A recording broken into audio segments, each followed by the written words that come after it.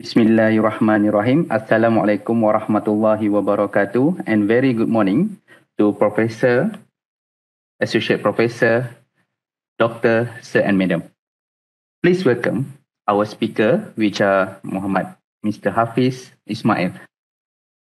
Ladies and gentlemen, it is a wonderful moment, and on behalf of the Deep Learning and Machine Learning Intelligent Research Interest Group, I would like to express our sincere gratitude for having all of you in this fruitful sharing session. Thank you for your time. First, let me introduce myself. I am Muhammad Nazwan, responsible as a moderator in this wonderful sharing session. Before I continue, may I ask, is my audio okay? Someone can help to write in the chat. Is it my voice and my word is very clear, is it? Okay, thank you very much. All right. Okay, we continue. In this sharing session, we are going to have two speakers to share their research on the deep learning and machine intelligence research area. And the interesting part, we have interactive activities, which you will be able to sketch a mango nicely with the neural network. From my experience, I also could draw a nice mango, although I'm bad in drawing. We hope that you will give your fully contribution during the interactive activities, because there is some prize prepared for these activities. Please enjoy. Okay, ladies and gentlemen, without any further ado, I would like to invite our first speaker, which Mr. Mohammad Hafiz Ismail. Okay, Mr. Mohammad Hafiz Ismail is a lecturer and a researcher from a Faculty of Computer and Mathematical Science, University Technology Mara, Perlis Branch, Malaysia. He's obtained his first degree in data communications and network and his master degree in information technology. His primary research interest is mobile and pervasive computing, and is actively involved in mobile technology solution in his community. With all due respect, please welcome Mr. Mohammad Hafiz. Okay, Mr. Mohammad Hafiz, the stage is yours. Thank you. Hello and good morning. So my name is Mohammad Hafiz, and I'm a lecturer and also a researcher from UC Technology Mara, UiTM Perlis, and apologize a little bit. I've been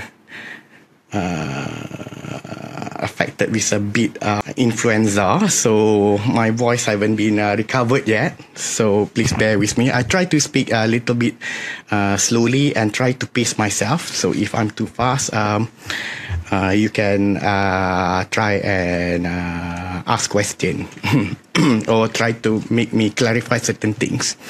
So hopefully you can see my slide. Okay, so I'm trying to share this. Okay, I try to swap the presentation setting. So here are my slide. Okay, sharing session, our experience with deep learning in Mango research. So as an introduction, we are a relatively new research interest group, which is formed about 3 years ago in 2009. So we have acquired about 3 national fundamental research grants related to Mango research. There are also other FRGS, but one of them is not related to agriculture or Mango research, and also 2 internal research grants. So this is some of our researches that are related to agriculture and mango research. So there are 2 types of mangoes that we studied primarily. To cultivar, we call it cultivar of mango, that is popular in northern state in Malaysia. We have Perlis Sunshine mango and also Harumanis mango. So this is some of our research. We part of it is also joined by Mr. Nazwan, which is our moderator. So we have multispectral sensors, and then We also involved in segmentation model, in localizing, but we look into an innovative way to segment and localizing and identifying defects on mango fruit. Okay, and so on the leaf, and also agronomic practices or benefits of Harumanis. Right. Okay, as I've already clarified before, we are sharing our experience in using deep learning in solving problems in our research or applying it in our research. We also like to demonstrate our generative deep learning architecture to the audience. There will be a hands-on section, or I would like to say it as interactive segment. So there will be some prizes to be won for those who stayed and take part with our interactive segment. And then we will also introduce the data set produced by our deep learning architecture or during the course of our researches. So what we will not cover for today is the meaning of artificial intelligence, the introduction of machine learning, right? Okay. And then introduction or what is the meaning of deep learning or artificial neural network. Okay, this one we will not cover. So I will not cover this because it is fairly basic explanation. And I think most of you who have joined this sharing session have already familiarized themselves with machine learning, deep learning, artificial neural network, and so on. And then I don't think I will be discussing in depth about the differences between regression, classification, time series, prediction, clustering, and so on. So we will not cover this. Okay, we will not cover this. So what we will discuss about is just our experience, our difficulty in obtaining real-world samples within agricultural setting, which may or may not affect you when you are doing your research within agricultural setting. We are a cross-discipline researcher, group of researcher, and we face a lot of obstacles within our research when we are studying agricultural sector, okay, within the agricultural sector, with like obtaining samples or the time to analyze the samples and so on. And then we would like to discuss our experience and how we use deep learning in order to solve some of that problem, or to make it easier for us to proceed with our research for that problem, and some of our contribution to the research community at large based on deep learning. So, and then we will also discuss about our effort in building the Mango dataset. Okay, there are two prime Mango dataset that we have built. One that concern about the Harumanis Mango dataset, and then also Pearly Sunshine or Mangga Sala. Sometimes it's known about Mangga Sala cultivar. So we have two primary mango, Mangga Sala and Harumanis, and we detail our effort in building the Mango dataset, which also leads to the development of the Generative Adversarial Network or GAN architecture for our specific purpose. So why the Generative Adversarial Model? So Generative Adversarial Model is a form of specific deep neural architecture which is used to produce synthetic data. Okay, mainly because we want to use it to synthesize new data from the data set, and also to imagine a new data from data or interpret. So generative adversarial network can also be used to creatively interpret data in a new light.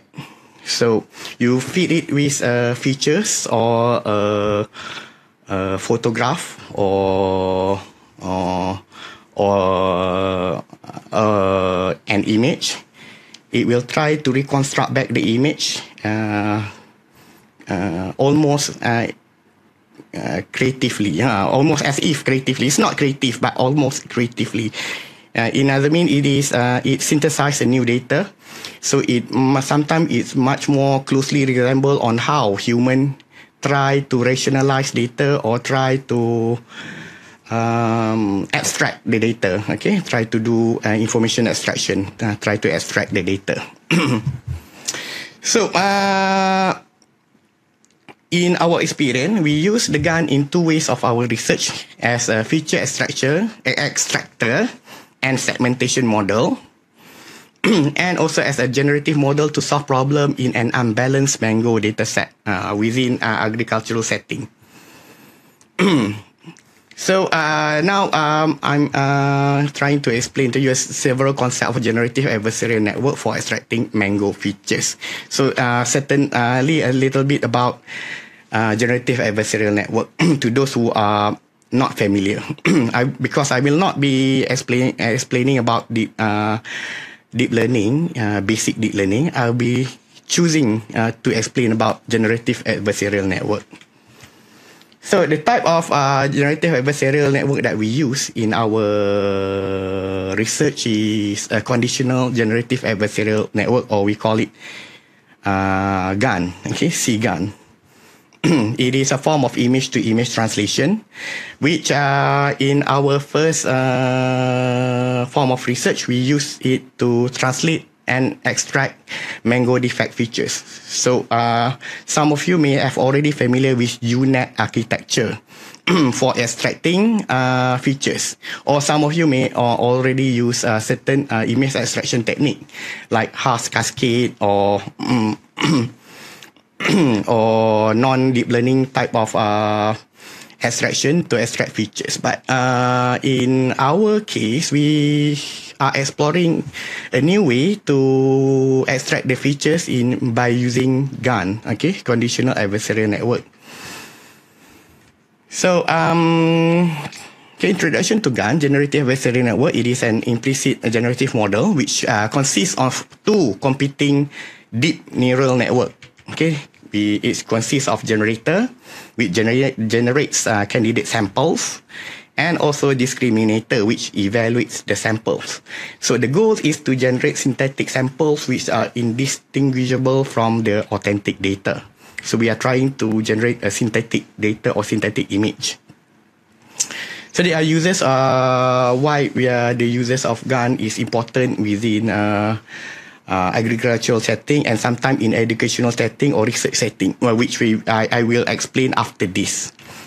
So this is how a basic generative adversarial model works. So you try generate synthetic data or fake data from noise. So the starting point would be just some noise, and it try to compare it with real data. So this process would repeat and repeat through the back propagation, and the cycle would repeat until finally the generator could generate a sample which is indistinguishable from real data. So there are many forms of generative adversarial network out there. Like there are also data set that concern about fake celebrity. Right, fake celebrity or fake faces or generated faces. We use generative adversarial network or deep learning and feed it with real world data, and then the deep learning network or the generative adversarial network will try to imagine or synthesize a new image, right? A new image. So this is what we have, fake celebs data set. So if you search nowadays, if you want to use faces data set for your own research, and if you do not want to violate anybody's privacy or be accused of copyright issues, so you can use the fake celebs data set. These are the faces that are being generated by the generative adversarial network or deep learning, which do not correspond to any single individual. So we also have other forms like fake cats. So, however, there are limitations of generative adversarial network. So it limited to its own data set. So if you have a small data set, then the sample that is generated will not be complete. So you need a very large data set, a big data sort of a data set. You need to have hundreds of gigabytes of data set. So this is some of the limitation of generative adversarial network. In order for it to be useful, you need to have hundreds. So for the earlier form of generative adversarial network, you have no other input beside initial seed. But in our research, we have used another form of generative adversarial network called conditional GAN. So this conditional GAN allow us to input our own parameter, okay, so that we can set our own parameter to fit inside the network, and it can generate a sample that based on our required parameter. So I will show you afterwards on how our generator can generate a mango based on your specification, whether you want to choose its color or its shape or its defect. So this can be done throughout some slider, okay, using a slider or using a parameter. So you can control the generation process. Okay, you can control the generation process. You can control the parameter so that you can generate a sample that based on that parameter. So for the earlier form of generative adversarial network, we have very little control over the output of GAN. So we use, that's why in our research we use conditional GAN. So in conditional GAN, we can set our parameter to produce certain sample. We can influence the GAN to produce certain sample, whether you want a coarse style like more on the background, or a little bit of middle style, or a subtle, a subtle changes, or color of the skin, and so on. So this one we have done it over the mangoes samples. So for the conditional GAN, we have been able to generate sample based on hints or conditional as additional input. This conditional can direct the data generation process, thus we have some control over the process. So we have image to image translation for this type of research that we have done. So we call it pix to pix or image to image translation. So we can generate a synthetic image based on the input image. So good input would produce good output and works in pair. So I try to show you a little bit about conditional GAN, where you can input a satellite image and then it could output a map. So you can translate directly. So we will look this into our interactive session. So it can generate a roadmap without any form of human intervention. So this also goes for the conditional GAN that we have built. So we have an input, and then it produces an output. It could recognize main roads, and then rivers, and it could generate the maps automatically. And then it can also create day and night photo. So from night photo, it could brighten up the scene, which can be used in self-driving car or in CCTV. Okay, it could brighten up the pixel and try to generate the image as if it is daylight. So it can generate realistic daytime photo from the nighttime photo. So okay, it could colorize the photo and so on. Right. Okay, you can also have an application of pix-to-pix GAN. You can use sketches to generate a realistic sketch, which some of you may have already familiar with, right? You have input and then you output the target. So this is some of the classic example of image translation conditional GAN. All right. Next, we look into our specific research. So why we use conditional GAN and mango features extraction? Because we want to try to do a fast defect assessment. Right, fast defect assessment. So usually how do you determine the defect in the mango? So why we need to define a defect in mango? So mango defect assessment is important because when we want to market a fruit, especially a mango, people would associate the quality with its skin. So if the mango skin have defects, so the quality would be lower and it will be less desirable. So the easiest way to determine the defect is by visual examination. So imperfection in the mango usually detectable based on the outer appearance of the skin, and bruises are clear indication of the defects caused by several types of damage, either impact, mechanical, or pest attack. Okay, why we need to look into conditional GAN? It is because the currently available segmentation model, which can be used to isolate the defects, and also extract the skin features, are a little bit too rigid. The meaning is too rigid is that sometimes it count by pixel, so it too rigid.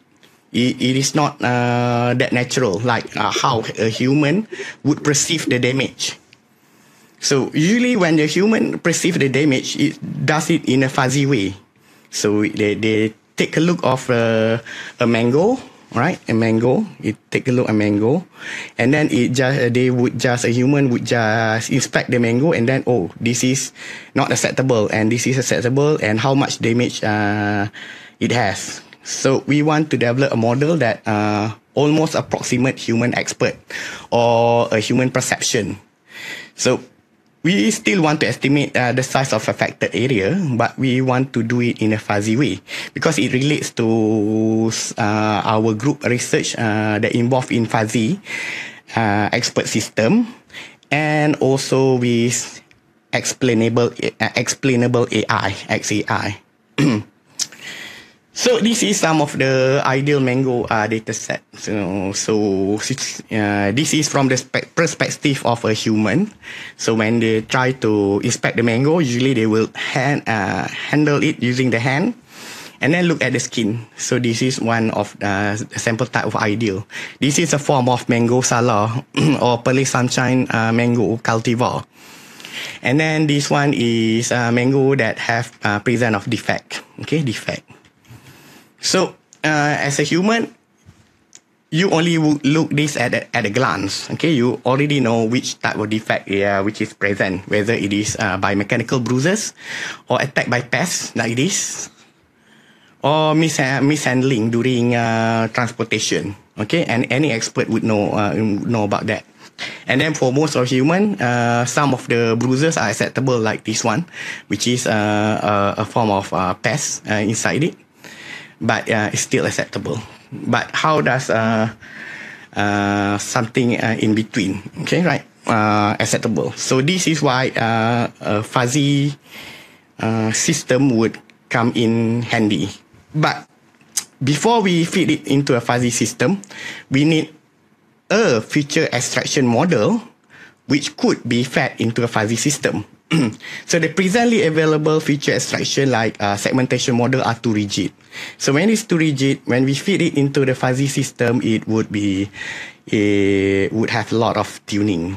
So our goal for our research in this grant is to simplify feature extraction so that it would more approximately how human would perceive. Right, okay. So you can estimate the area of defect by determining the type of defect and determine if the defect area is acceptable. So it's just like this, okay. Okay, this one is also a sample of previous research about semantic segmentation, but we are not going to do this, okay. This is a sample of UNet architecture, but we are not going to do this. This is also a bit rigid. And then we are also not doing object detection. So what we are going to do is that we are trying to represent a mango defect in a feature map, just like this. But this feature map is a special feature map. It's not the same type of feature map that are present inside convolutional neural network that involve in like mobile net or inception net. But this is one that are generated with conditional generative adversarial network. Okay, this one much more abstract. Okay, much more abstract, much more approximate how human would see. So in our solution, we try to map the mango feature to a simplified grid representation. So we have this grid representation, and we try to simplify it so that we have a conditional pair of these two mango images, feed it in the discriminator, and then we try to generate the mango map, okay, damage map, so that it could produce something like this. So it could map a damage area. So this damage area will be fed into a fuzzy system, where it could be used in an explainable AI interface, or in a system that much more approximate how human would represent damage or semantic segmentation in Mango. Alright, okay, in this case, the area of defect can be determined immediately in a faster way, assuming that we have a faster hardware, but this is just an exploration. Exploration, so it's not to be used kindly in a production, but it is part of the larger production system that may use a fuzzy system. Okay, fuzzy inference system, fuzzy system. Okay, this is also another semantic segmentation. So this is type of damage of past damage, which can be highlighted in red within the quadrant, right? Where type of defect can be identified like past damage, and so on. So the advantage of this solution is a faster way to extract features. So we can identify type of damage, and the grid serve as a rough estimate of fruit condition, which can estimate area of defects, right? And can also be used as an input to other machine learning model for fruit grading and appeal factor. Right, this is actually our output of the output of our research. So to be fed with a fuzzy system.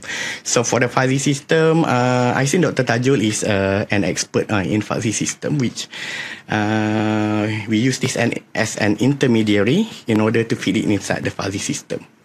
Alright, okay. We have a little break over here. Okay, we have an interactive segment, but it's still a way for you to try our model, our model for generating Mango. So remember back what I've discussed to you about. Okay, how we can change these certain features to influence how an image are being generated. So we have created interactive demo example of our generative adversarial model to generate a mango. So we can change the parameter to generate an appropriate mango. So I will share to you the demo right now. Okay, so I will try to share it in the chat session. Alright, okay, you can try it. Okay, now before you try it, make sure that you try it inside a computer, desktop or laptop computer. Okay, do not try it in your mobile device. I've already coded it so that it won't work on mobile device, because it uses a little bit of computational power. Alright, okay, it will use it a little bit of computational power. So let's look at the demonstration. Oh, I cannot. Okay, I think I must stop the video, or okay, I can access the chat. Okay, alright. Okay, I've shared the chat. You can try the demo. So the demo would look like something like this. Okay, this one we've built it using our data set. So which data set you can read more in the synthetic Harumanis mango image generator. So you can generate a mango. So randomly you can generate. So it will take some time for your computer to generate, for it to download the model. So depending on your network condition.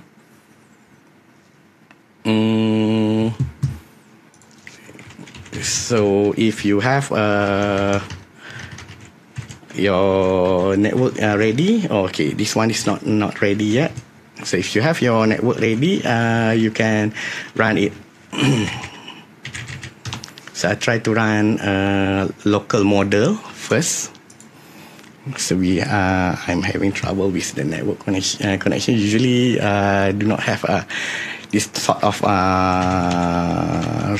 problem. Okay.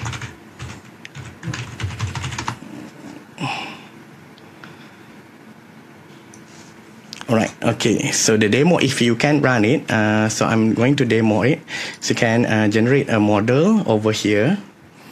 So it could generate a Harumanis image. So this is not actually a real fruit. Okay, it's not a real mango, but it is a generated fruit that is generated. Okay, generated by generative adversarial network.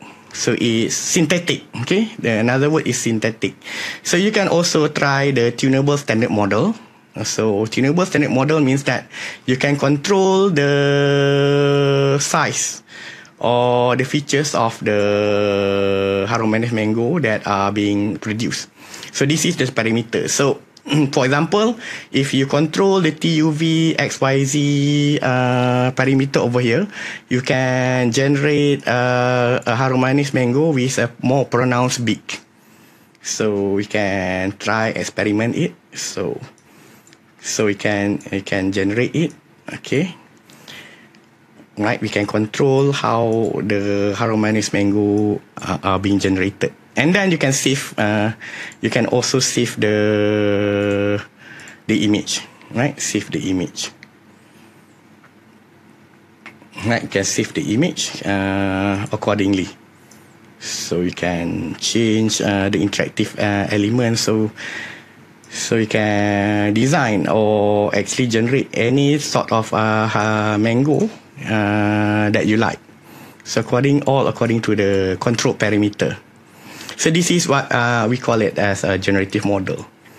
So why this sort of generative model is important? Because we want to solve a problem of imbalanced data set, which I will explain it in another slide. So a problem within agricultural research is that the difficulty of obtaining certain samples of data set. So for this research and our previous research, we have to obtain a lot of samples. So how a lot of samples that we have to obtain? So when you look in our own data set, we have to obtain about 662 images of Harumanis fruit, which is not available anywhere. So the problem is that how we are going to obtain a quality data set. And then when we have already obtained a quality data set, sometimes we want to do or train the data set according to the damages, okay? According to the damages or the defect that we want to create, which are not present in the real world data set, right? Sometimes when we go to orchards, right, we go to the markets to obtain the samples. We want to look into certain data set that contain certain defects, such as pest attack defects. But these data set are very hard to get. Okay, very hard to get, whether we want it specifically. So this is why the generative adversarial network is very important, because we want to generate this type of data set. And then the mango generated are mostly indistinguishable from, okay, ini dia nampak rupa Harumanis kan. From the real images. So if you want to read more about this, you can go to about. Okay, I explain all about this demo. So we can click. So why we came up with demo? This is a sample of generated image that I've pre-produced. So this is not real images. These are all generated images, including the shading and the lighting environment and so on. And then the data set that we used to produce this generative adversarial network synthetic image are published. So you can have a look, have a gander. So this is reproducible work. So we can look inside it. So this is one session of our interactive demo. Okay, right? One session of our interactive demo. I understand sometimes some of you may not be able to access this demo because of the lack of internet connection. Don't worry, you can find something somewhere that are internet connection that are okay. Then you can look into the chat, okay, and revisit back the chat URL, or you can save the chat URL that I've shared in the in the chat, so that you can revisit back when you have a good internet connection. Right? Okay. Right. For the next slide, I would look into another of our research, which about our problem with obtaining an imbalanced data set. Okay, this one we found it occurring in both mango Sala cultivar and also Harumanis. So we have to train the network in order to recognize certain type of defects, but that certain type of defects are very difficult to obtain in the real world. So we sometimes have to simulate that defect. So that's why we have to simulate the bruise and defect. So it's not that difficult. Sometimes we need about 600 samples, but when we go out in the real world, no matter where we go, at most we can only obtain about 100 or 200 samples, which is not enough. Sometimes we need about 600 at the very minimum, and now we need to generate about 1,000 of the sample images to simulate that kind of bruises in order to create a good classification algorithm in order to automate our farming system. Okay, this is also holds true when you are using a fuzzy system. So the problem is that sometimes you have data.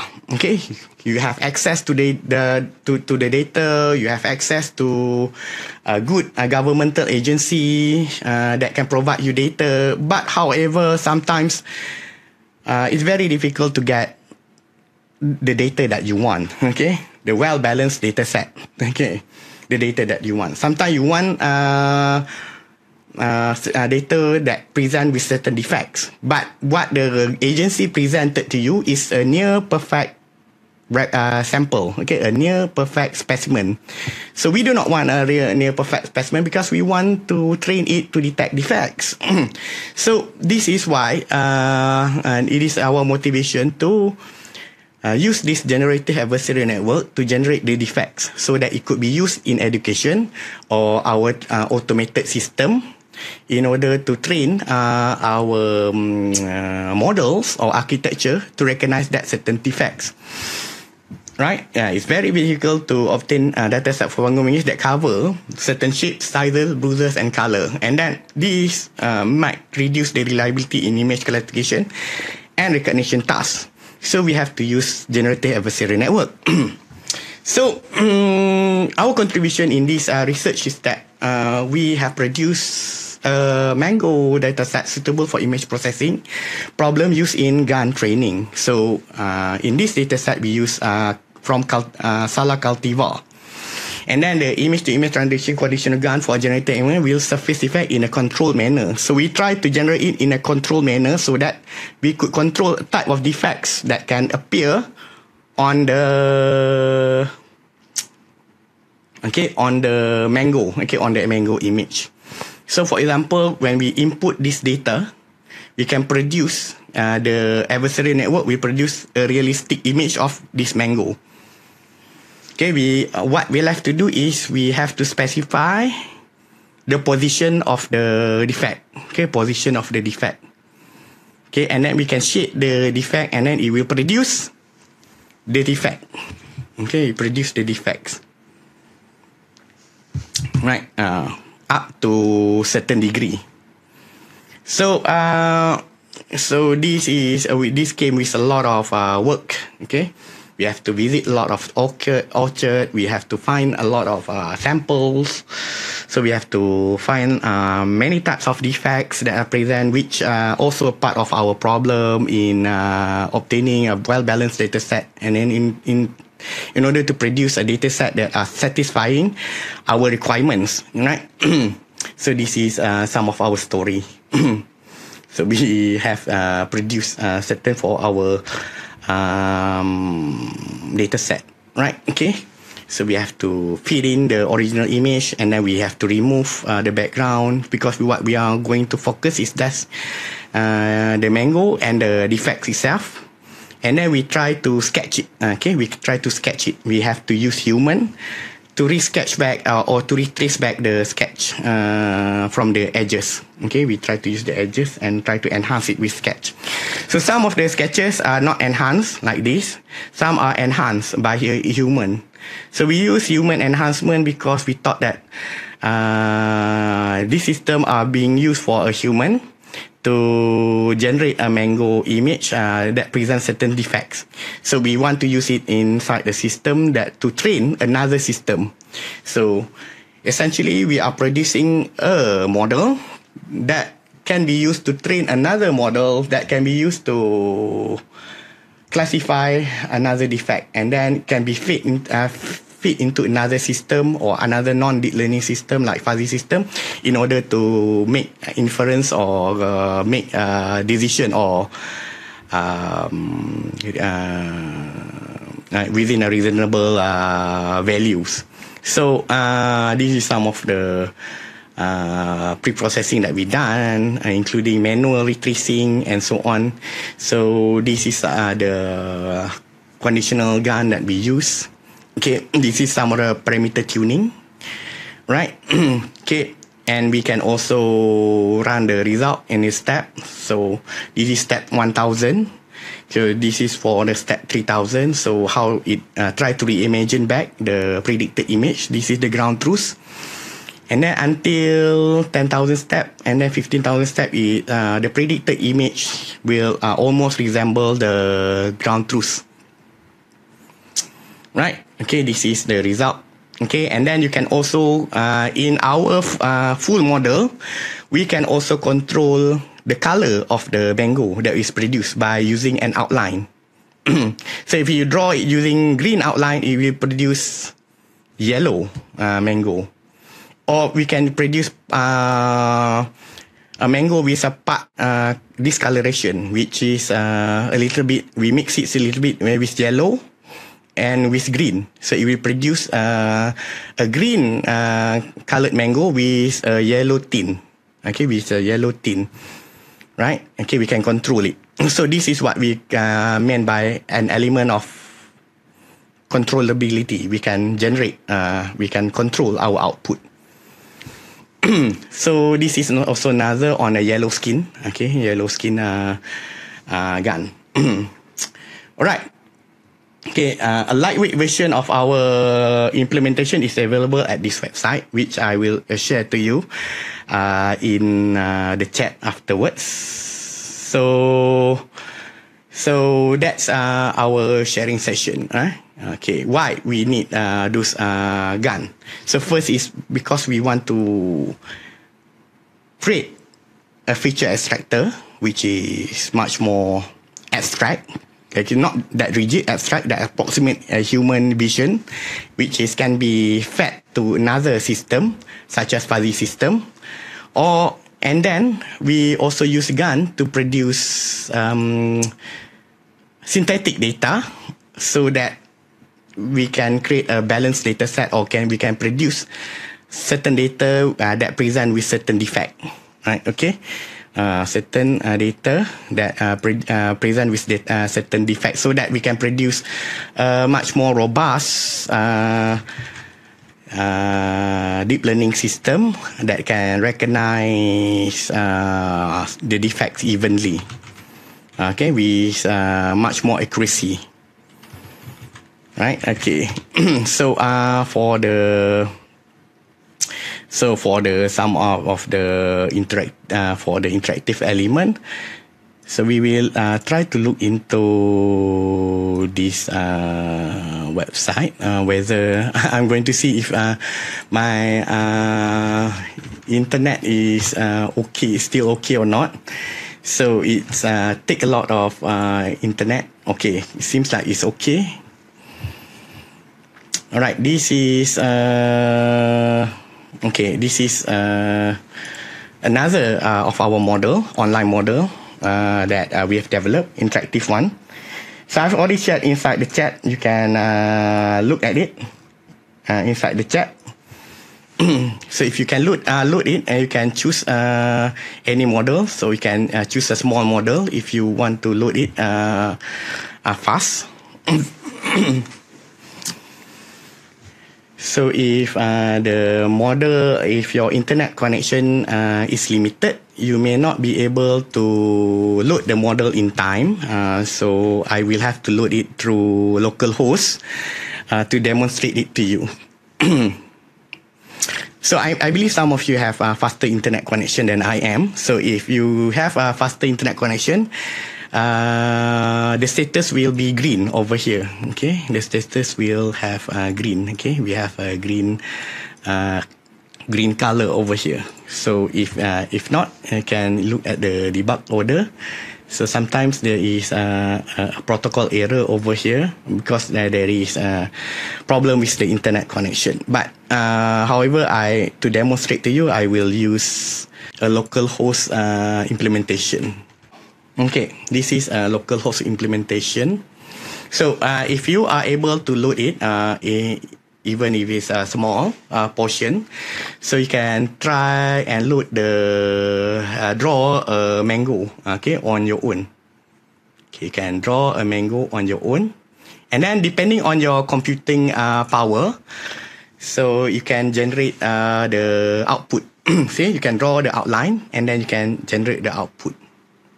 So okay, like this, right? Okay, you can generate the output. So it depends on your drawing. The quality of your drawing depends on the output. Or if you are not inclined on drawing, you can load a pre-drawn sketch. Pre-drawn means that I've already loaded sketches. Okay, sketches. Okay, like this one. So it generates. So and then you can load another one. So this is a fake mango or a generated mango, and then you can add bruises onto them. So you can add bruises, and it try to approximate the bruise of the mango. Okay, this is the mini version. The full version is offline because it requires enormous power. Okay, this is the mini version just to demonstrate the ability of producing images. So you can try a larger model. Larger model produce a much more realistic image. So you can create a defect. Okay, you can create a lot of area of defects. So you can also test this effect on a larger scale. So you see that how it would generate. Okay, can create a lot of defects. So and then you can also generate outline and so on. Okay, you can also load a bruise. Bruise mango. So this example bruise mango, and then you can also erase some of the defect and see how the mango would look without the defect. For example, like this, you can use a brush type erase. Can erase. Okay, erase. So why sometimes this is important? Because sometimes we want to create a data set. Okay, a data set that contains certain defect for training in our other model. And then imagine that you can also use it in engineering. So sometimes in engineering, you have to teach some people about stresses on metal or problem on defects on construction, which are sometimes not present. But you need to show them. Also, how do you create such synthetic defects? So you can use generative adversarial model. So you can simulate the defects, and then you can link it with a gaming system. So gaming, you have physics system. Physics will try to bang on the sheet of metal, and then it will produce the defects that can be generated using generative adversarial model, which is an interesting way to apply this generative model. So, okay, this one is the mango without the defects, right? Then you can redraw back certain defects, right? You can redraw back certain defects. So it's up to you, okay? It's up to you to draw it. Right, okay, this is very interesting, eh? And then you can save the image and then produce it, okay? So very easy and simple to use. That is... I made it available to be shared with all of you. So okay, what you need is actually a faster internet connection. So I've already included instruction is that your network must be at least 30 megabit per second. So now in my university, because of the first week of the class, the network connectivity is lower. Right, if you want to know more about this project, I've already included an explanation in the About pages, which you can click. So I explain everything that needs to know. If you want to refer it or you want to cite it, you can cite it over here. I even included the data set that is used to generate this demo online. So yeah, that you can refer. So this one created with TensorFlow and Crass using TensorFlow TensorFlow JavaScript library. Okay, I've disclosed everything over here, and then it can be implemented. You can also implement it, and the goal is that is reproducibility. Okay, reproducibility. So we want to reproduce it. Alright, okay. Next, probably I can pass it to Mr. Nazwan. I think we have another interactive element, which is about if your internet is permitting, probably you can go to this website. To this website, so that you can take part in sort of mini competition. Mini competition. It's more like fun activity. Right. Okay, I'm sharing with you the URL. Okay, URL over here. Okay, a new URL. Okay, a draw submit URL.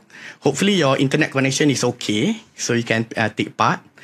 So the thing is that I want you to draw a mango, generate it, and then you press another generate so that the neural network will try to evaluate your drawing, whether your drawing is good, average, or bad, and then fill in your name, email, and phone number and submit it.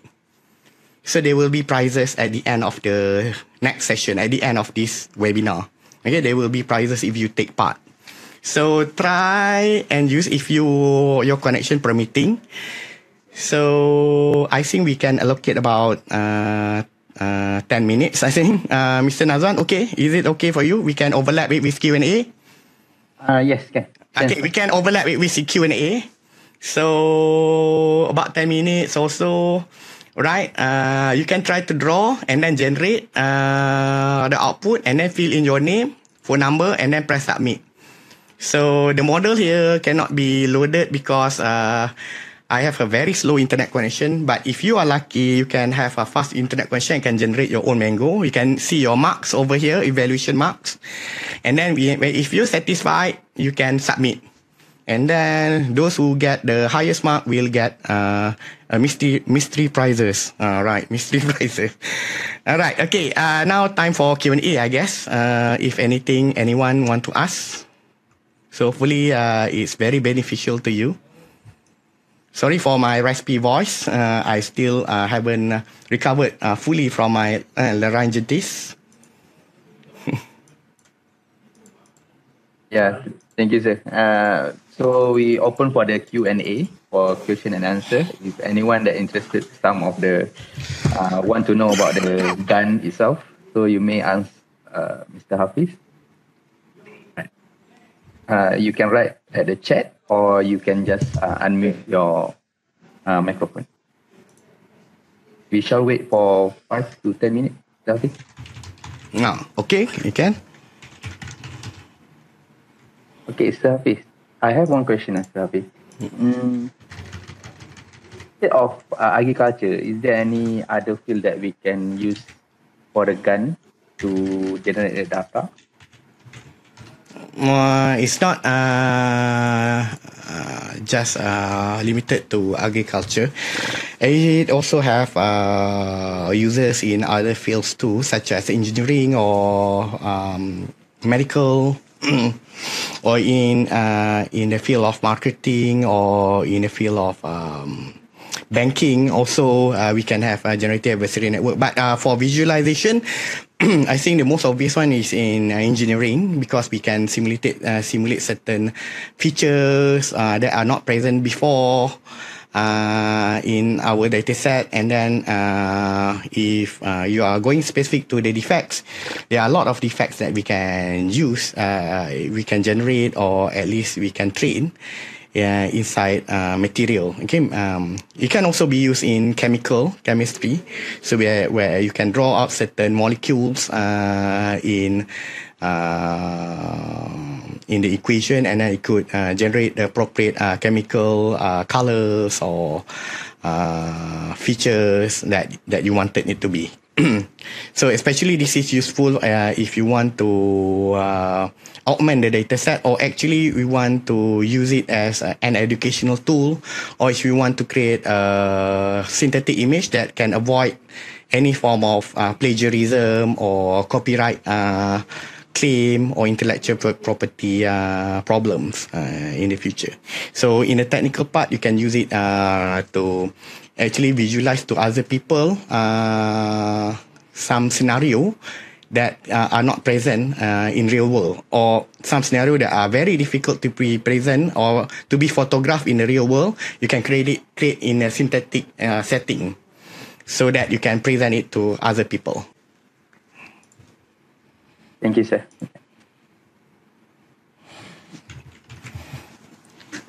Okay, you can join interactivity over here. Draw a mango and submit the result. Right, okay, for the time being. So the one is inside the chat. Also, you can click.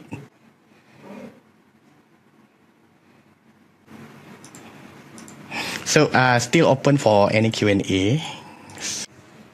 Safi, there is one question. Can you share how to apply this in the medical field? Okay. In the medical field, usually when you look inside the so I'm not that well versed inside the medical field, because I'm not involved in any medical research. But from the visual data set that I've seen in the wild, from the visual database, or from the Kaggle, or from any visual data set, I've seen that a lot of medical field employ X-ray, X-ray or CT scan, or computer tomography scan of certain body parts, usually the brains, or X-ray of hand, fingers. Right, so conditional GAN can also helps in this field, depending on what your purpose. So one purpose is that you want to extract the features, right? You want to extract the feature, you can use also conditional GAN, but you must know what you want. So for our research, we want to imitate how the human perceive the damage on the fruit skin on a human level, but not through the computer level that count pixel by pixel. But this is not pixel by pixel, but we want to count by to perceive it by area. So another way it can be implemented on CT scan or computer tomography or X-ray is that sometimes there are certain diseases or cancer cell or cancer lump that may present in the MRI or CT images. So some of these may present, or some of these may not present in the real data, real data set. So how are you going to train a new doctors in spotting them if that particular image does not exist in the real world? So using the conditional GAN, you can draw out an experienced doctors or an experienced expert or a neurosurgeon can draw out an outline or create an area that imitates the real world defects that occur inside the CT scan, so that it would generate a CT scan that almost look like a real tumor that are growing inside the person. But it's not a real data. It's a synthetic. It can be used as a training tool, right? Training tool. You can simulate that for an X-ray image. You can simulate a bone breaking in a finger. You can simulate a knife going through a person's skull within an X-ray. Things that cannot be created in the real world, you can create it inside by using conditional GAN. You can generate it, okay? Generate it. It can reimagine or reconstruct the image so that it can be used as an educational tool. And another thing is that the generated image can be used to be fed to another system, okay? To be fed to another system so that it can be used as a training, okay? Also a training data set so that it could create a more robust deep learning system that can create a more robust classification. So it would not lead to a shortage of data set, especially for defect, or you can use it in training in segmentation or object detection and so on. Because, okay, especially true in medical data set, it's very difficult to obtain certain type of diseases in the real world. Kan? Even if you can obtain it, sometimes certain patients have that particular defect or diseases or nodules or even cysts in different area of their body. So how to simulate that in the different area of their body inside the CT scan? You can just create. You can just go around and then keep scanning people until they develop one. Yeah, so you can generate it using conditional generative adversarial network.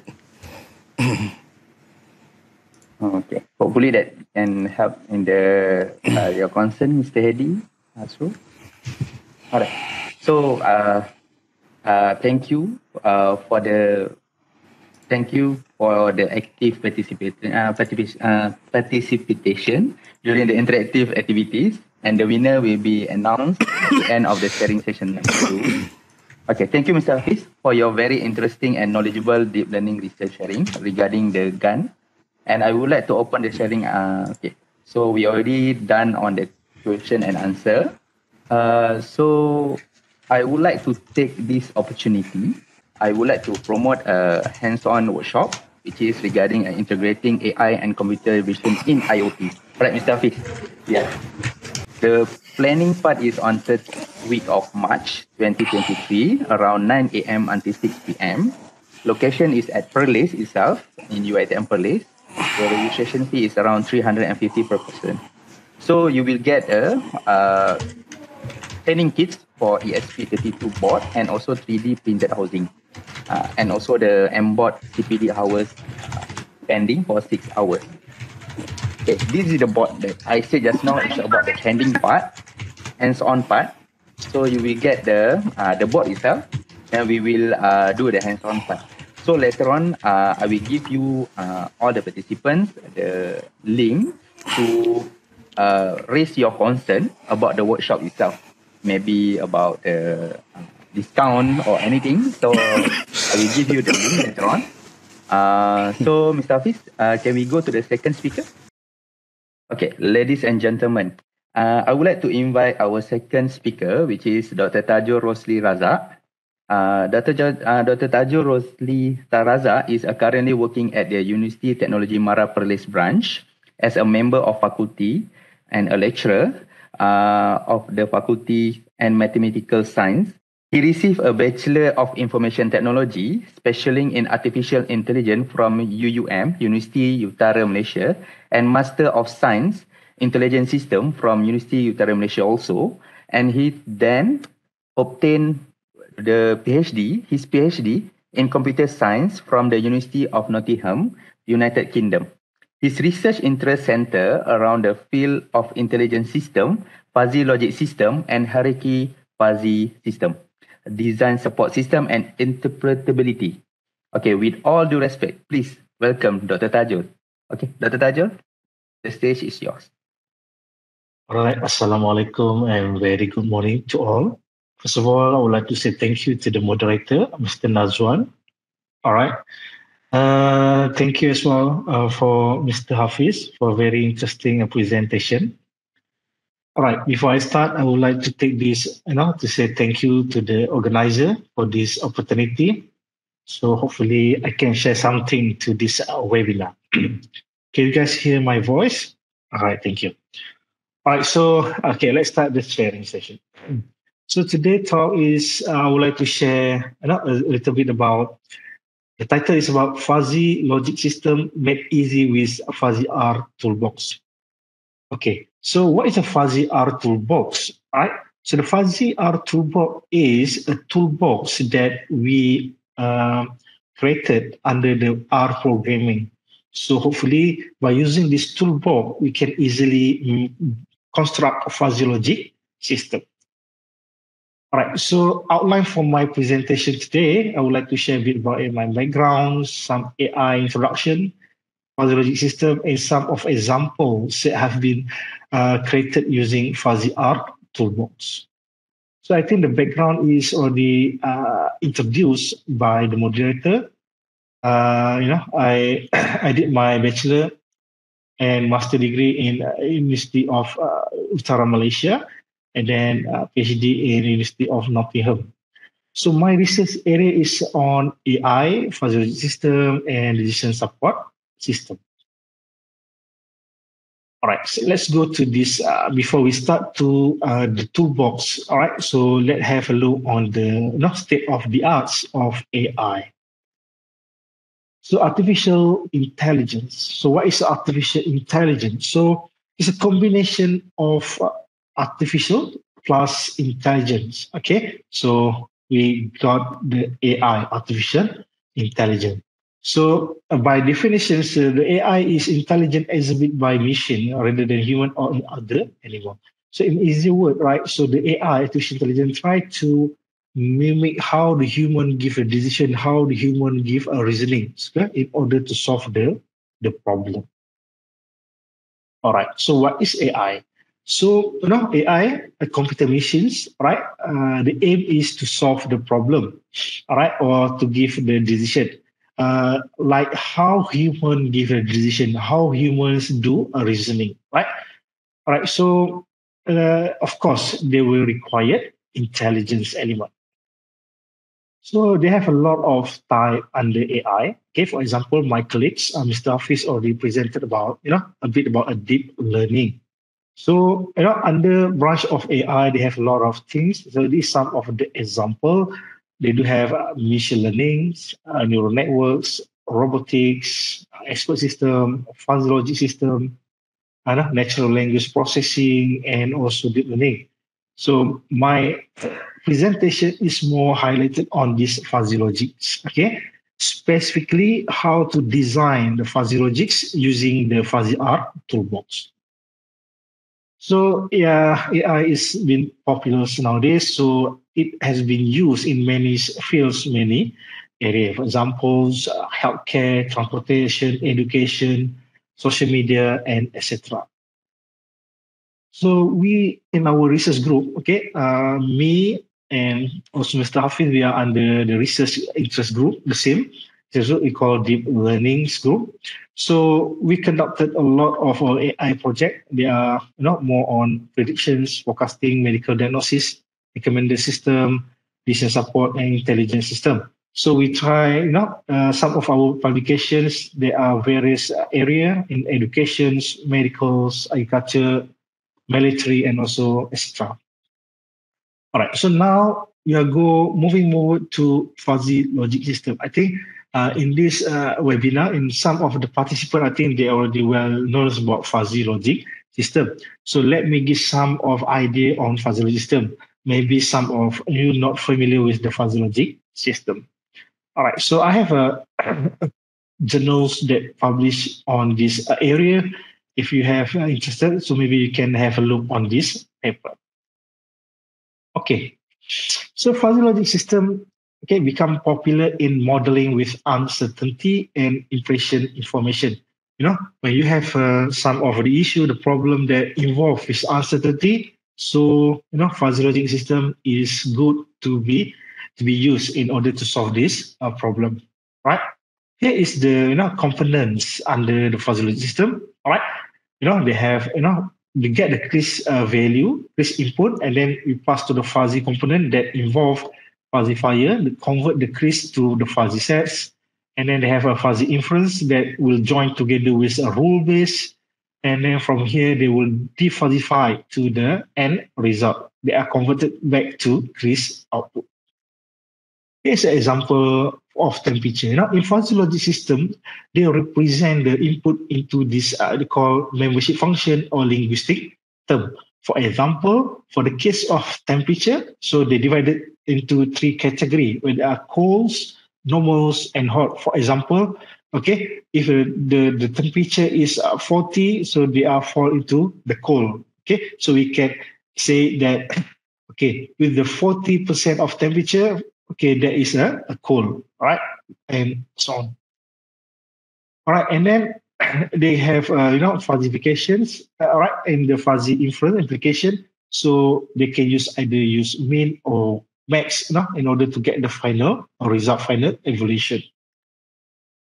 All right, I will not go detail into this fuzzy logic. I will just go surface to give some idea on this fuzzy logic system.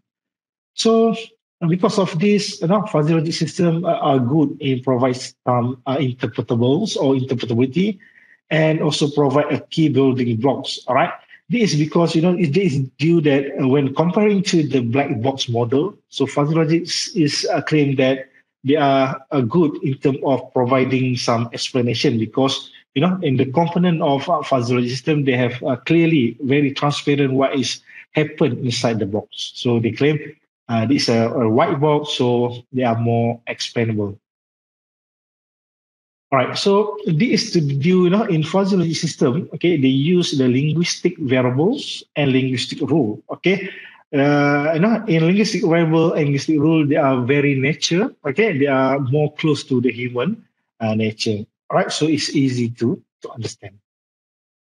Here is the element how, from fuzzification until defuzzification, They have three main component: fuzzifications, inference engines, and defuzzification.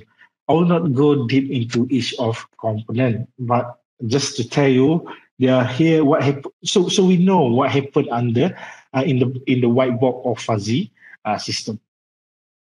All right. So I saying about uncertainty. So in our life, in real life, we are dealing with a lot of uncertainty. This is example. For example of the age. The age is become every day become growing. So for example, what age are you define old? What age that we define old, right? Maybe a person A will say, the age, they define the age old is between 50 to 60. If you're more than 60, maybe a very old, right? But person A will say that the range of old is between 50 to 60. If I ask another person, so they will give a different input as well.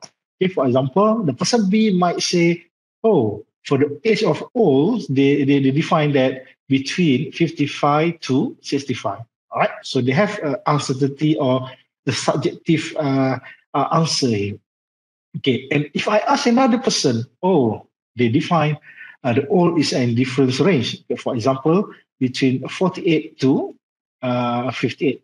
This is just answer that obtained from the three people. So here they have a uncertainty between the answers. So how can we really define what is the age of to define old?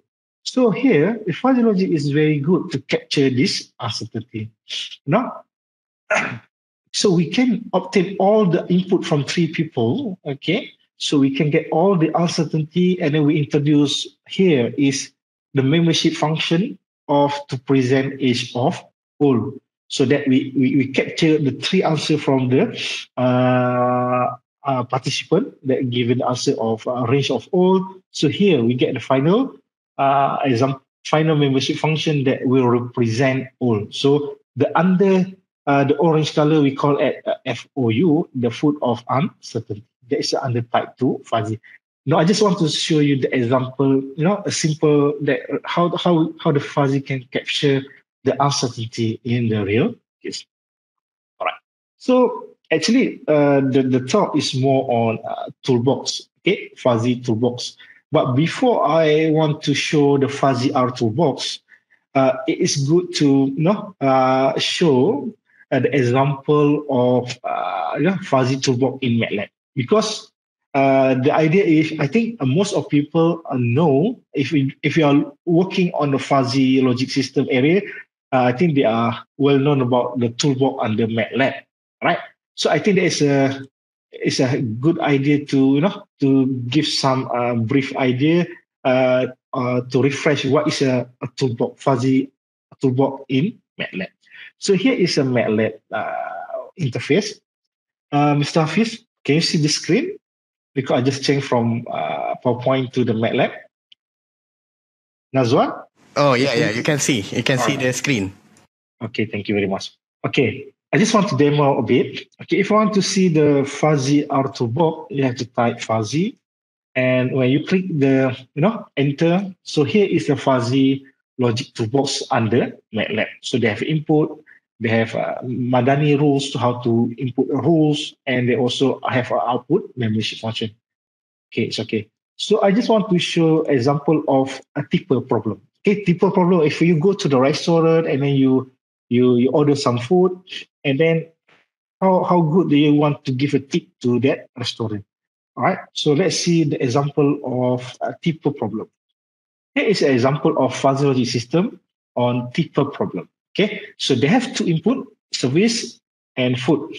All right, and then lastly, they want to give what is the tip to the restaurant. Okay, if I double click here, all right, so the tip is, okay, whether the people, the customer want to give the tip, whether they are cheap, average, or generous, right? Based on the service, okay, service, whether that restaurant have service, the poor, good, and excellent, and then the food, whether they are racist or delicious. So based on two input, and then they will give the final output, the tips, whether the tip is to give that restaurant chips or average or generous to that waiter or waitress, right? So here is the fuzzy toolbox in MATLAB. I think most of people that are working on the fuzzy area, I think they will know this interface. This is a fuzzy logic toolbox in MATLAB. Okay, and then you also can make sure the rule viewer. For example, if I give the service is for example 6.39, and then the food, let's say I give the food is very delicious. So the final tip is between average and generous here. Okay, so if you're looking here, they are more and generous, the tip here, right? So the final defuzzification result is 20.2. This is a fuzzy toolbox in MATLAB again, right? And then you also can see the rule, right? The rule.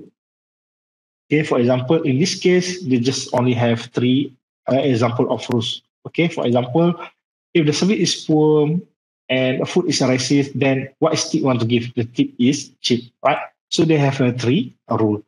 So the tipper example is very basic that inside the MATLAB. Okay, I think some of if you looking on the paper, there's some of them just to show the tipper problem, just to show very simple example of fuzzy logic. This is all on fuzzy logic toolbox under MATLAB. Okay, I just show to give some idea because later on I will show how can we easily create also the fuzzy, something like fuzzy toolbox in MATLAB, but we are created in R under FuzzyR toolbox.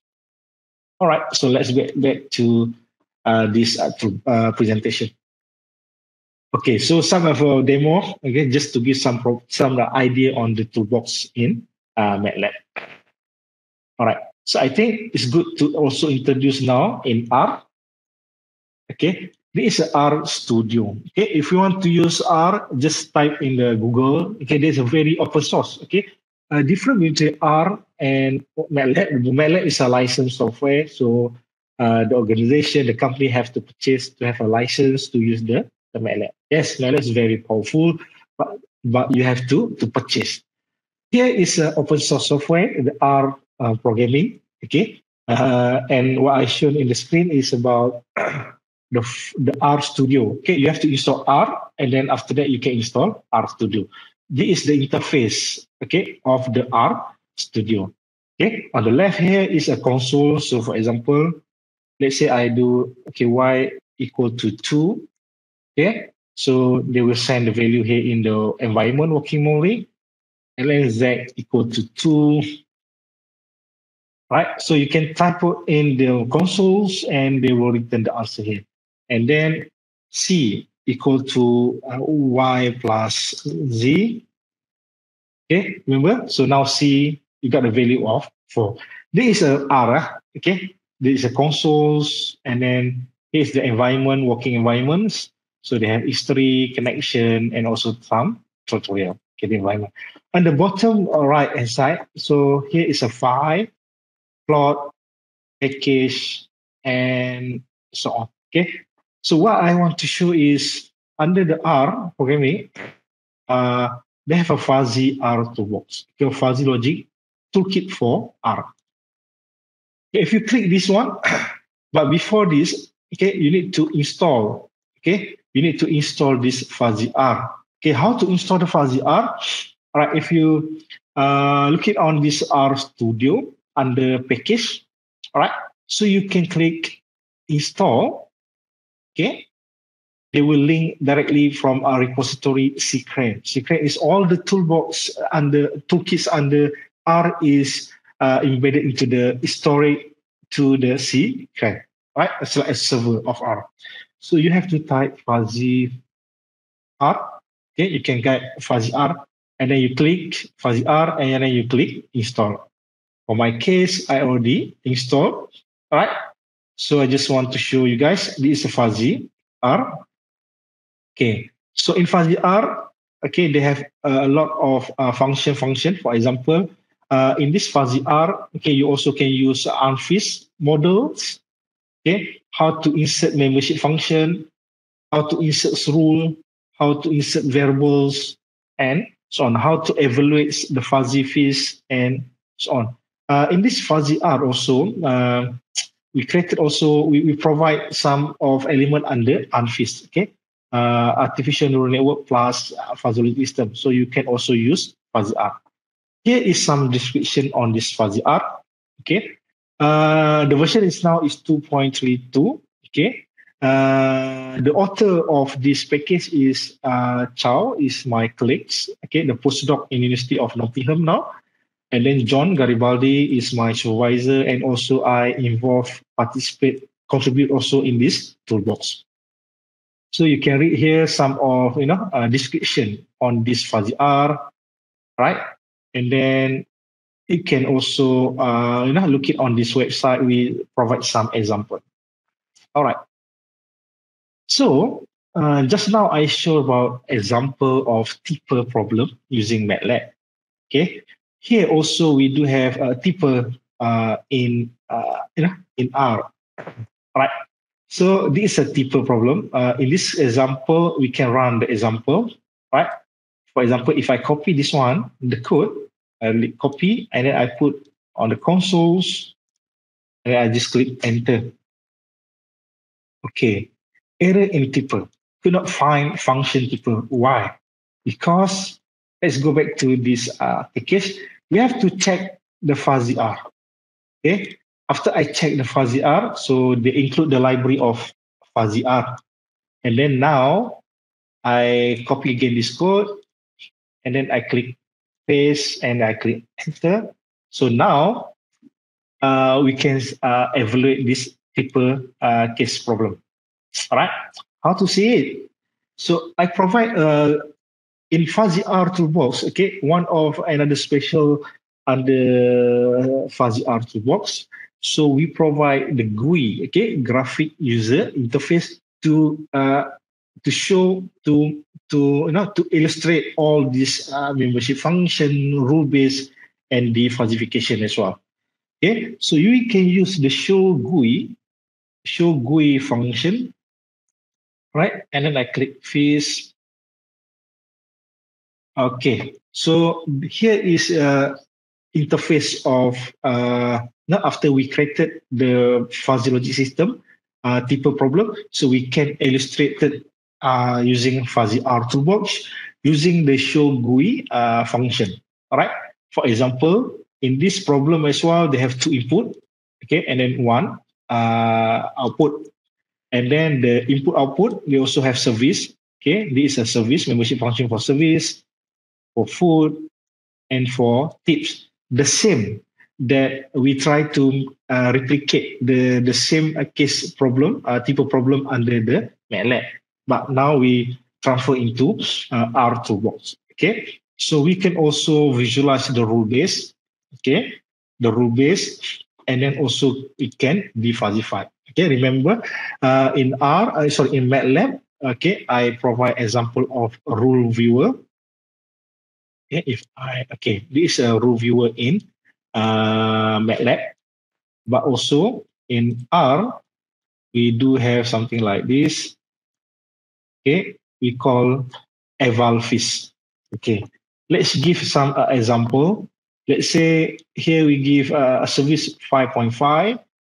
So I created 5.5, something like that. Okay, and then the food we give 799. 799.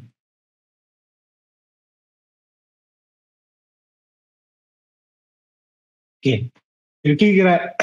So they give the same result. Okay, 19.3. This is because 7.9. This 5.58. No, they have two decimal place. Here I just put one decimal place. But look at on this end result differentiation. So they give the same result. Okay, and also for the case of we want to download this plot, so we can also download it, export into the PDF, right? Okay, the same with the membership function. We also can download the plot. Okay, it's a very nice plot that we can put into our article. Sorry?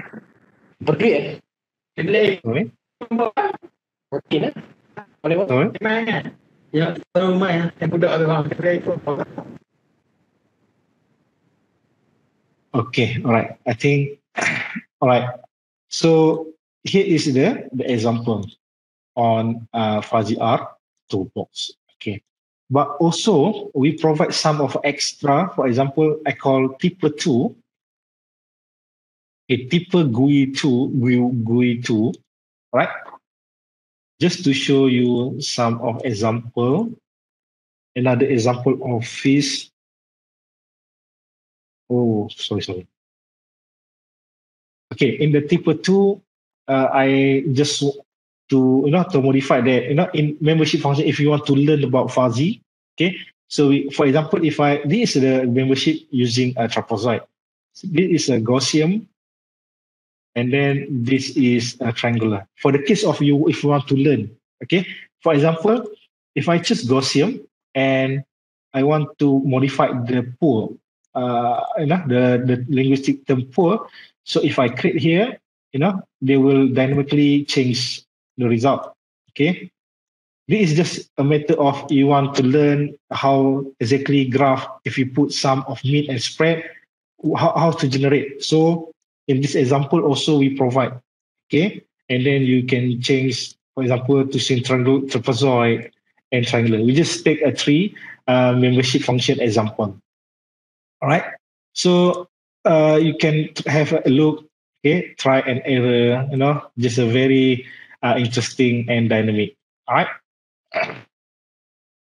Okay. All right. I think there is some of basics in Fuzzy R Toolbox. Okay. So maybe you can have a look on this R Toolbox. Okay. Fuzzy Logic Toolkit we call, because they have a lot of function that you can use. All right. In fact, you can use the MFIS. Sometimes we use MFIS together.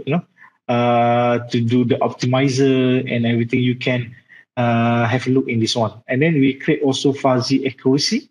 Okay. Using the fuzzy accuracy, you can simply check the accuracy. For example, if I click here, copy, and then in R, they have an example. So you can copy and put in the console, and then you can try, have a look this result. Okay. In the fuzzy accuracy, you don't need to worry about what is the MAE, RSMAE, MASE, and everything. So they have a lot. They have I think 8 error evaluation here, right? Okay.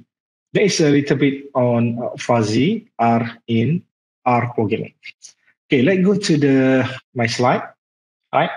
So okay, I show some of to get a feel about what is a fuzzy R, what is a fuzzy toolbox in MATLAB, what is a fuzzy R in R. Okay, they are the same, but you can have a choice. Okay, if you want to use MATLAB or if you want to use fuzzy R. Fuzzy R is under programming R, it's open source software. In MATLAB, you have to have a license and in order to use that. Okay, here is an example that I created some of fuzzy using fuzzy R toolbox and already published. Okay, here is example of iris flower. All right, so under fuzzy, they have a lot of toolkit or toolbox. Just now I show about the fuzzy toolbox in MATLAB. And most of them is to create a fuzzy logic system. It's a bit, in this paper, we also show the step-by-step how to also you can design another fuzzy they call hierarchical fuzzy system. Okay, here is a fuzzy toolbox. Just now I show what is the interface of fuzzy R in R programming. Okay, so by definition is FuzzyR is an open source software based on R programming language that offer ability to design the standard of fuzzy logic system. So the toolbox is already presented also in this conference, Fuzzy XP Conference 2020. If you want to look detail on that explanation, maybe you can have a look on this paper. So why I open the fuzzy toolbox in MATLAB? Because in fuzzy R, the command line, the interface is quite close to MATLAB fuzzy logic toolbox. So if you are familiar with the fuzzy logic toolbox in MATLAB, so it will be easier for you to also use the fuzzy R in fuzzy R programming. Okay, all right. So this fuzzy R toolbox toolbox okay, is already you can download this one under this URL. Okay, here is how to design fuzzy R. Okay, fuzzy logic system using fuzzy R. So for the case of iris classification problem, so we have 4 input and then we have 1 output. Okay, sepal length, sepal width, petal length, petal width, right? So here is our case study. So we would like to design in fuzzy R, right? So I just show the some coding. Okay, step 1, step 2, until so on. Okay, in R programming, all right. So first step is you have to load the library. Okay, library fuzzy R. Okay, step 2, you need to initiate the fuzzy model. Okay, using this function, a new fish, right? Don't worry about it. I can share the slide after this. Okay, after you create the fuzzy fish, fuzzy model, so next step 3 is you have to create input-output variable. Okay, for example of this iris, so the input will be 4 input. Okay, sepal length, sepal width. Okay, then the output is flower. Okay, and then you have to also set what is their minimum and maximum value of this membership, okay, in the variable. Right. And then step 4, you have to create membership function for input and output variable. Okay. Using this add MF. Okay. If you look it on the FuzzyR, okay, I showed just now, they have a lot of function. So I highlighted only what is function. Okay. For example, for create input output, you have to use add var function. If you want to use, if you want to create membership function, so you need to use add MF function, right? For example, input small, this small, and then this a medium, and then this is a large. Okay, you know, in MATLAB, in FuzzyR, you can also drag drop, okay, to get what is the exactly value. All right, just now. And then, yeah, step 5 is create the rule.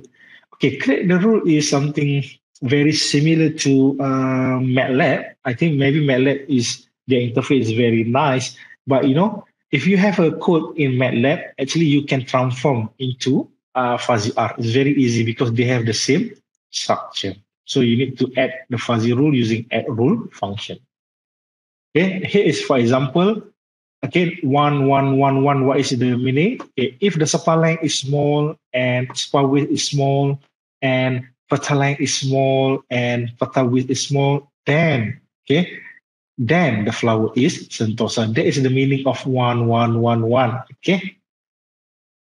And then step 6, you also can evaluate the fuzzy inference system that has been created for this iris. To use this, we may use the function of eval phys. Okay, let's say what is the value that we want to evaluate. We can give to this function, or we can use the slider using the GUI function. And then the last, after you completed the code, and then you can evaluate using or illustrate it using the GUI. Okay, here just now, the example of iris. Okay, here is a membership function. Here is their fuzzy rules, and here is a evaluation fuzzy inference system. Right. So now is another type of fuzzy. It's called hierarchical fuzzy system. So they will decompose the standard fuzzy into the several of subsystem. Okay.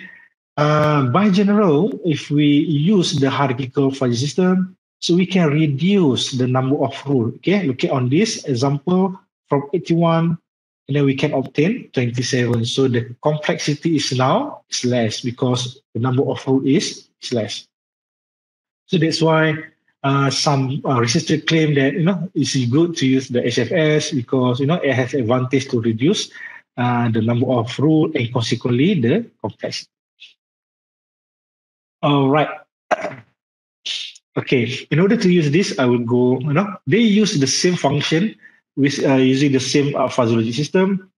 Okay, but now they have to create for individual subsystem, right? And then the rule is now become small because each subsystem only have 2 input and 1 output. 2 input and 1 output. So the rule now become less. Okay, in compared to the standard fuzzy. All right. Step 1, creating the individual subsystem. Okay, this for the hierarchical. And then now we have to load. Okay, for example, if we have three subsystem, so now we have to combine all together. Okay, in this case, I add the library of Shiny because I want to show it using the GUI, and then I have to combine all 3 together because they have fuzzy subsystem 1, subsystem 2, and subsystem 3, and then we have to put all together. Combine all the subsystem, and then we can get all the membership function, rules, and we could also evaluate 3 individual subsystem. Okay, here I just copy the interface and not showing the real in FuzzyR. Okay, just to give the idea how do we create the hierarchical using FuzzyR. All right, so the output of the HFS hierarchical system, we can also visualize using this control surface. But for this case, they can only visualize 2 input and 1 output. You cannot give 3 input because they cannot visualize this graph using 3 input. They need to use only 2 input and 1 output. All right. So the code, because I just go very fast, but we already published the code, okay, for subsystem 1, subsystem 2, subsystem 3 in this Condition. Okay, Condition is the platform where we can share our coding, okay, our code, okay, and then there has a lot of engine, whether you want to use in R, Python, MATLAB, and so on. So now, if you are interested to try and error using our code, you can have a look on this Condition. Okay, here is the link. Right. Okay, the last example. Okay, just now I showed example how we create fuzzy for iris application. Okay, another example. Okay, this paper also presented in this year. Okay, in July. All right. So how to model a hierarchical fuzzy system using for Mango grading using FuzzyR Toolkit. Okay, just a case study. Okay, if you have this picture, okay, I think this is easy to classify for the grade A. Okay, looking by looking on this picture. Also for the grade C. Okay, but however, in the between here for a grade B, so they have some uncertainty to decide. Okay, what is a grade B? Whether this one can be grade C or whether this one can also stated for the grade A. So because of this case study, okay, we also ask a few experts. Okay, expert here is we define because they have experience. Okay, they have a mango farm and also working on this area. So we give the same mango. Okay, and then we bring to expert 1, expert B, expert C, and expert 4. Okay, we give them to rate just by looking on this picture. Okay, to feel and get the texture and then to give the grade. Okay, this is the case study of we test with 4 experts. They also have a subjective view of answer. Okay, this is because of the uncertainty, because human, they have how they perceive is a different between expert 1 and expert 2. Although we do have like organization, something like in Malaysia we have pharma, okay, that control the grade. So we already have some grade, but when we ask the expert, okay, the answer might have a subjective view in their answer. Okay, we already have some. We publish also this paper of how to capture grading from human expert in this last year paper. So, in this, we just to show how can we get the answer from people, get a survey of the 11th mango, and then we can get, for each of these expert we'll have a different answer for the size, color, and skin, and the grade. And then we also access how expert different from expert 1 and expert 2 for each input variable. For the case of mango, they just only have 3 input. Okay, they have size, color, and skin. Okay, for now, from here, okay, from this fuzzy logic, the standard fuzzy, now I want to do the hierarchical. Okay, so now they have 3 input: size, color, and skin. Now the subsystem 1 only have a size and color input, okay, and then the skin will go to another subsystem, and the last one is a grading. Here is a membership function, okay, for the size example. There is a rule base for fuzzy logic system. For example, if size is small and then the color is A poor, and then Y1, we give Y1 is ABC. So ABC will stand for, by combined size and color. So what is a category? Whether they are A is a good, B medium, and then C is a bad. So we just put A, B, C, D. All right. And then they have 2 different rule base. Okay. Also, we can evaluate the fuzzy inference with FIS using the FuzzyR. Right, and then since we already have a result from the expert, okay, And then we also have a result in our FuzzyR. So we want to see, okay, standard fuzzy and hierarchical fuzzy. Okay, which one is very close to expert? How expert give the grade? Okay, based on this study, okay, we can see that HFS will give a less error. Okay, in comparing with the standard fuzzy for the mango grading case. Okay, right. And also, we look it on the another angle. Okay, that one is accuracy, but now it is interpretable. How close? Okay, how easy we can understand the fuzzy system? Okay, fuzzy system or hierarchical fuzzy system. So since we already have indices that we presented in the paper, okay, we introduce the indices just to measure the interpretability of fuzzy system.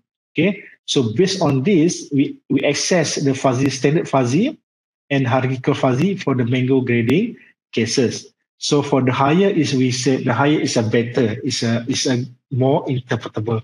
More interpretable here is, for example, the number of rules. Okay, for HFS is very less compared to the fuzzy logic system. So when we put these indices and measure to the fuzzy logic system and hierarchical system, so we obtain that HFS is better than FLS for the case of mango grading example.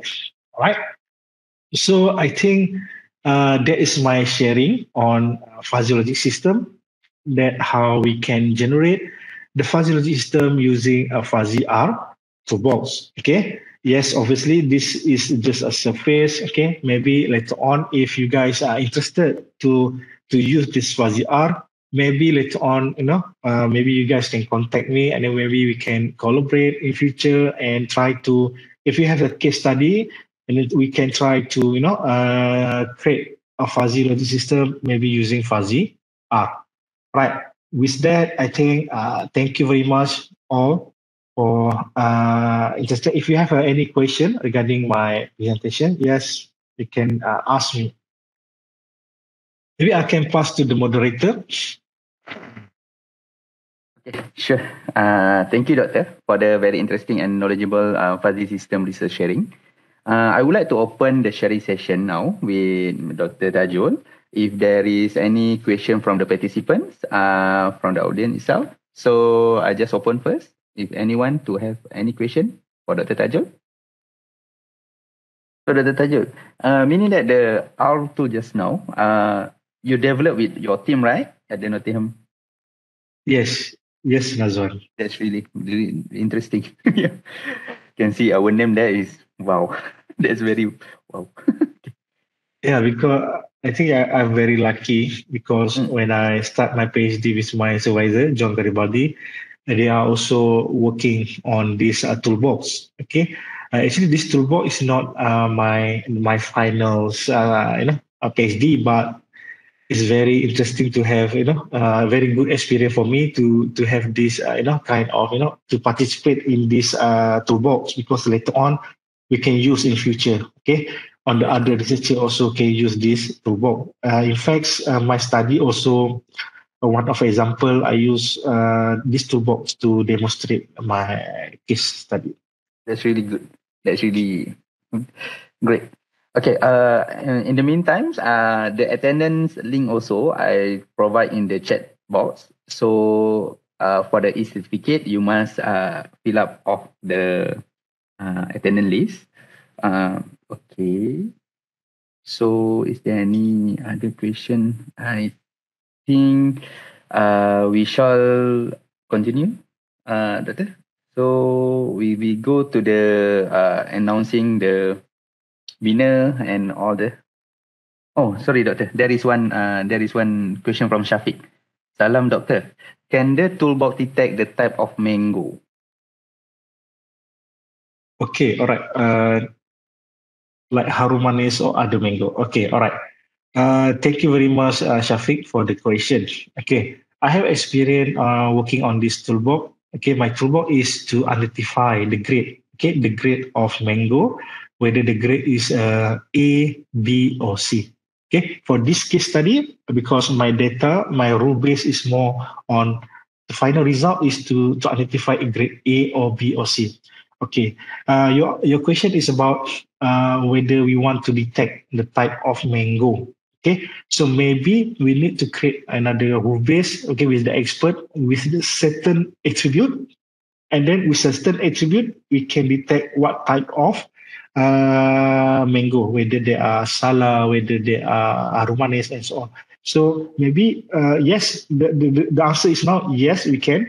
But now we have to identify what is the parameter, the general parameter that we need to give to the fuzzy system in order to let the fuzzy detect what is a type of mango. So the parameter, the parameter could be maybe a size, a color, and maybe we can add another parameter in order to really detect what type of mango, whether they are Harumanis or whether they are Sala, whether they are the Chokanat and so on. Is it answering your question, Shafiq?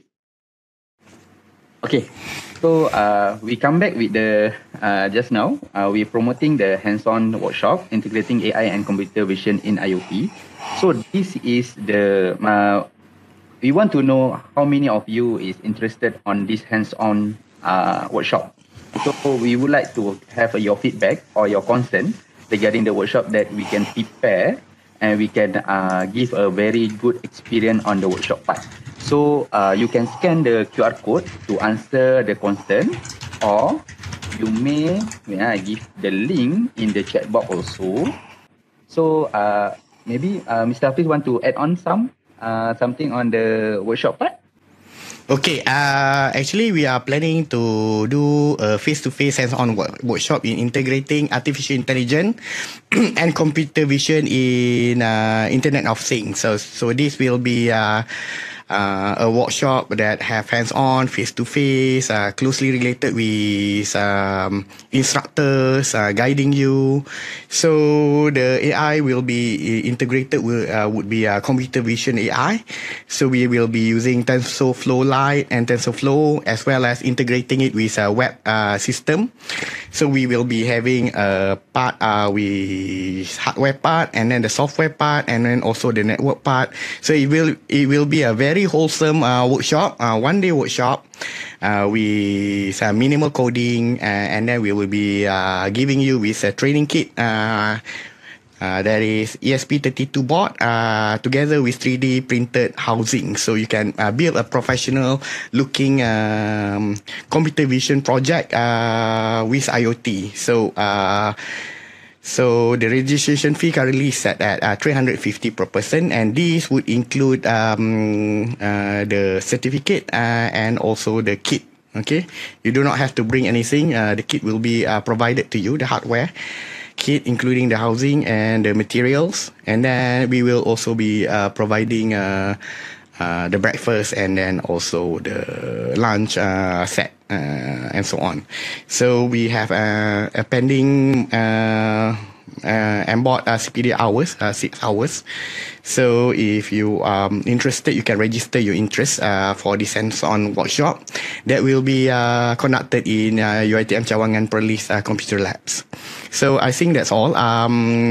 Hopefully we will be having fun integrating AI, very practical, and use about as minimal code as we can. Right, I think we pass it back to the moderator. Okay, thank you, Mr. Hafiz. Okay, so now is the time that we are waiting for. The time to announce the winner of the interactive activities in the sharing session number 1. So the prize is we give 50 ringgit for each winner. Yeah, it's 50 ringgit for each winner. So without further ado, the winner are the 6 people: Ilyana Muhammad Ali, Shafiqah Hasim, Eddie H, Zhang Lifan, Alia Fatini Muhammad Sofi, Dian Pratama. So all these people, we have the email address. So we will contact all of you this week through your email. Okay, for the prize. All right. So now we have the winner. Comes to the end of the sharing session. Before we leave, I would like to have to make 2 special requests for the organizer.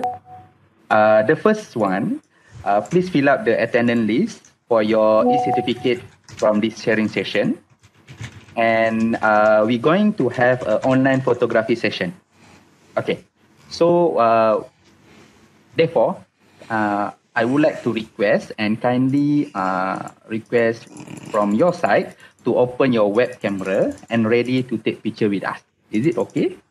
All right, so hopefully you can turn on your camera, then I can take your picture together with us. Sorry, Mr. Nazwan, maybe you can stop sharing because sorry, yeah, the whole screen. Understood. Yes. In my count, all right. In my count, 1, 2, 3.